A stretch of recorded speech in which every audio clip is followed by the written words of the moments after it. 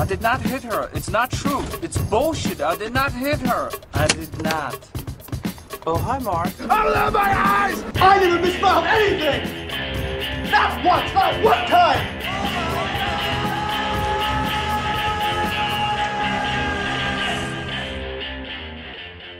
Welcome back to my Hilariocity series covering really crappy video game movies. I've already talked about DOA, Dead or Alive, House of the Dead, and now we're moving on to Doom. Because out of all of the video games that could have become a movie, Doom got made. We don't need a Metal Gear Solid movie. We don't need a Metroid Prime movie. We don't need a Legend of Zelda movie.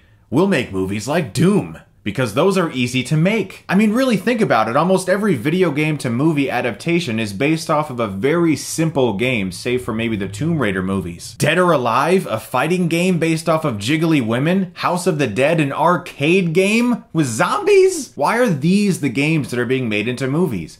Because they don't take much effort, that's why. So Doom to this day is still a very popular FPS game. We've had a new incarnation of it fairly recently. But back in the day, this was a very simple game that broke some new boundaries and people were impressed by it and people enjoyed playing it. So of course now we have a movie starring The Rock and Karl Urban. And as this movie progresses, you can just tell that they are struggling to figure out how to make it a movie. It's like there's one scene that we'll get to later in the review where you're like, okay, this is why they wanted to make this movie, because they just wanted to tribute the game in some way. Every other scene is just a horribly derivative mashup of Aliens and Predator. So this movie opens up with some scientists who are in the middle of some incredible trauma, and just count how many times this guy blinks. This is Dr. Carmack, classified research Alderai, ID 6627.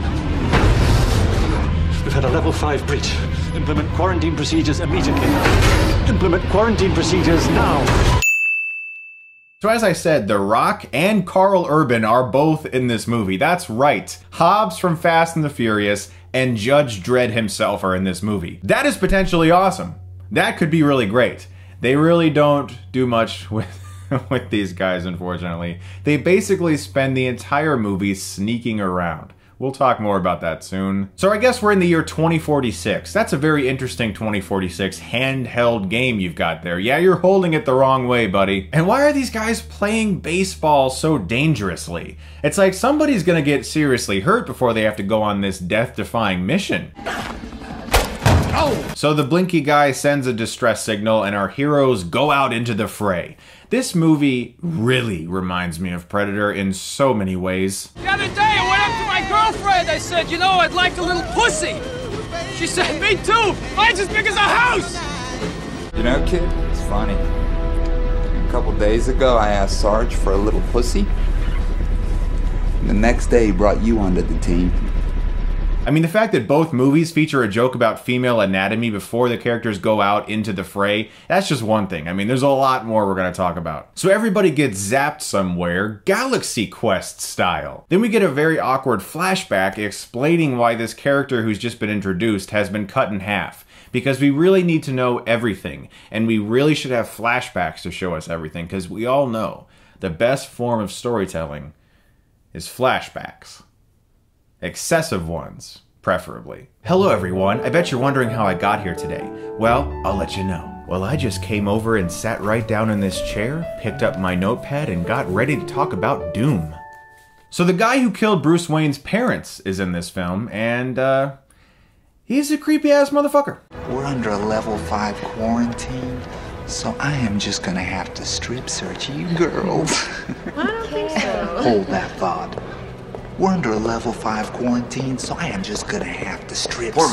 Sergeant? And this is one of those movies that falls into the worst trap ever for scientist characters. It just makes every character just spout out all these technobabble words that mean nothing to us. And in fact, mean nothing to anybody, really. It's just supposed to be like, smart words. Archaeology, genetics, and weapons research. Magnesium, chromium, lead. Dolly shot, crane shot, crash zoom, pan, match cut, fade to black. Like, it's like that. It's just me spouting off filmmaking terms, and that's it. And right around here is where this movie becomes the sneaking movie. Everyone just starts to sneak around the facility. It's very reminiscent of Aliens. It just doesn't have the focus that James Cameron gave to that film. This movie has a lot of people sneaking around an eerily dark facility, and there's some serious shit going on somewhere in this facility, and so you feel a little on edge, but the movie really is just trying to recreate things we've seen in other films, and it thinks that just by showing us the aesthetics of these things,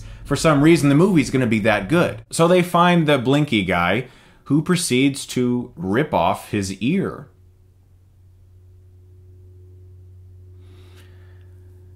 I'm betting he didn't have a very good day. And this is where I started to notice the lighting in this movie is actually fairly awful.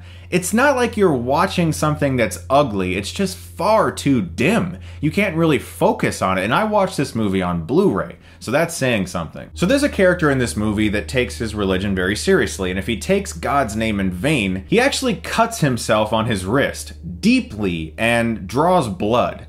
Now I get it, but like, you're a soldier. You're in the middle of like this thing. You want to be at the top of your game. You don't want to be slicing holes in yourself.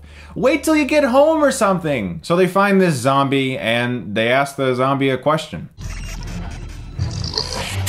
Sir, are you okay? Yeah, I don't think he's okay. I think he's pretty fucked. So in what is becoming a tradition in all of my Hilariocities, I must point out films that have awful ADR moments, because it seems like every Hilariocity I ever do, there's always a terrible audio dubbed moment. And this film has one for The Rock. Everybody on me, watch your goddamn footing. Everybody on me, watch your goddamn footing. Everybody on me, watch your goddamn footing. And this movie, at this point, you're just like, at some point, is it going to be anything other than them sneaking around? It takes them forever to find anything. It takes forever for anything to happen. This movie should have just been called Sneak. Forget about Doom. Why is this film even called Doom? Because the video game is called Doom? I mean, at least Dead or Alive is about the Dead or Alive tournament. House of the Dead, there's a house on this island and there's zombies, so House of the Dead, I guess. Super Mario Brothers has Super Mario Brothers, despite the fact that one of them is Puerto Rican and the other one's English, and they should never be brothers, but they're not Italian in the movie, and that's really dumb. That's my rant on Super Mario Brothers. Honestly, it's really just like, hey, the game is called Doom, so we'll call the movie Doom. Why is this called Doom? It should have been called Sneak. Or better yet, Aliens Predator ripoff movie based off a video game called Doom. So a creature attacks these guys, and surprisingly, there isn't that much CGI in this movie for a while. It's actually like a realistic creature, despite the fact that it's such dim lighting and you can't really tell what's going on. That is something I was proud of. I was like, oh, yay, you guys did the real stuff. Yay, practical. All right, we got something to look forward to here besides The Rock's stare. And of course, what would any movie with a bunch of men sneaking around a facility be without a dick joke? You know, Duke, I bet secretly you have a big heart. Oh, yeah? And that's not the only secret big thing I got. One of the biggest disappointments for me about this movie is actually The Rock's character. Usually I really like The Rock in movies, and this is one of the few movies where I'm just like, ugh, I don't really feel him. He has nothing to him. He's just this guy who's like The Rock, and he walks around a facility. And eventually he just starts going insane, which we'll get into in a minute, but there's nothing to his character. He's just The Rock. And it's like they just took someone famous and said, put him on screen. Put them in this weird environment, and it'll look like Aliens and Predators, so it'll be good. So everybody gets evacuated from the facility, and this is something I really genuinely do like about this movie. I like the feel of isolation. I love sci-fi movies where characters are isolated in a strange environment. That's really cool. I wish this movie could have been great. It had so many fun little things that could have made this movie actually really fun. This, honestly, is like the perfect movie that would come on the Sci-Fi Channel Friday night at 2:30 a.m. That's the perfect place for this movie. That's where this movie exists. And if you see the movie in that circumstance, you might have fun watching it. As far as characterization goes in this film, Karl Urban is probably the best character. Everyone else is just a quirk. Do you know what I mean? Everyone else just has like a thing about them that makes them a character, I guess, because they all have their things. The one guy cuts himself if he says God's name in vain. Everyone has their own little things about them to make them interesting people, but it's just a quirk. I mean, we were talking about similarities to Predator. There's even a character in this movie named Mac. Talk to me. Talk to me, Mac. Mac! Mac! So eventually the revelation comes forth that the creatures in this movie were at one point in time people. Possibly the scientists that inhabited this area. So everyone starts freaking out even more, and The Rock eventually finds the BFG. No, not the big friendly giant, the big fucking gun. It's like they had to have it, you know, and that's fine. I have no problem with that. That's awesome. That's fine. That should be in this movie. It was just like Link opening a crate and finding it. It was like this big epic scene around finding this thing.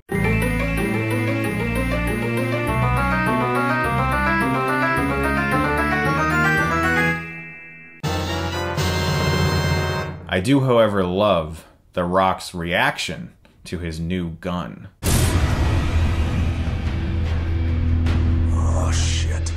And just when you think maybe the movie was starting to become its own movie... We can't let them get to the surface. If it breathes, kill it. If it bleeds, we can kill it. Wow. So I guess the creatures start disabling the computers in this facility, making it more difficult for everybody to get around. Because, as I said, the creatures were scientists at one point, and now they've turned into creatures. I just want them to cut to that happening. Like the creature's just like, I remember this. I know I do. I remember this.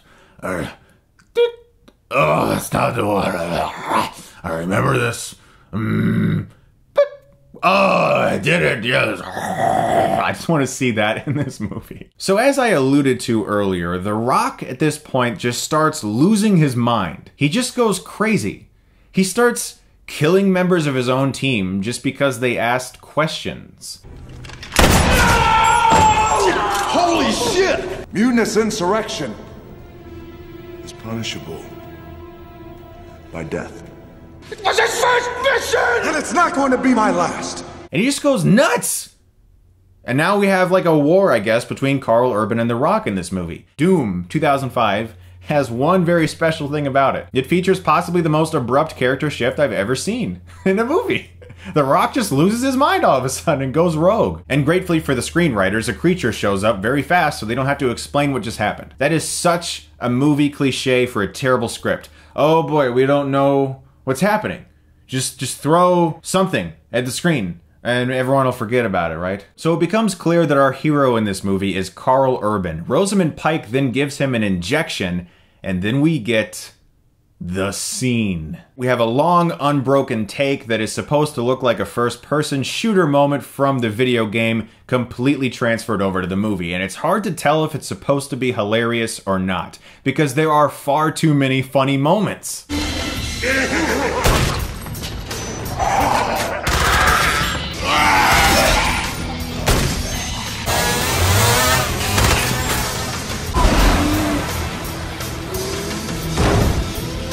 It should have been just a really fun moment, but unfortunately, it looks terrible. There's nothing convincing about it. It genuinely feels like a cutscene right out of a video game. It doesn't feel like it belongs in this movie. It feels like the studio just went, hey, you gotta have an FPS moment. And they went, okay, we'll just kind of throw it in here. It genuinely feels like one of those throw everything at the wall and see what sticks moments. And because, once again, the screenwriters seem to have completely lost any sense of whatever story they were trying to tell, The Rock shows up and I guess they're just gonna fight now. He's got a bite mark and he's changing and they're gonna have a big battle, I guess. And holy shit, this is when the movie gets amazing.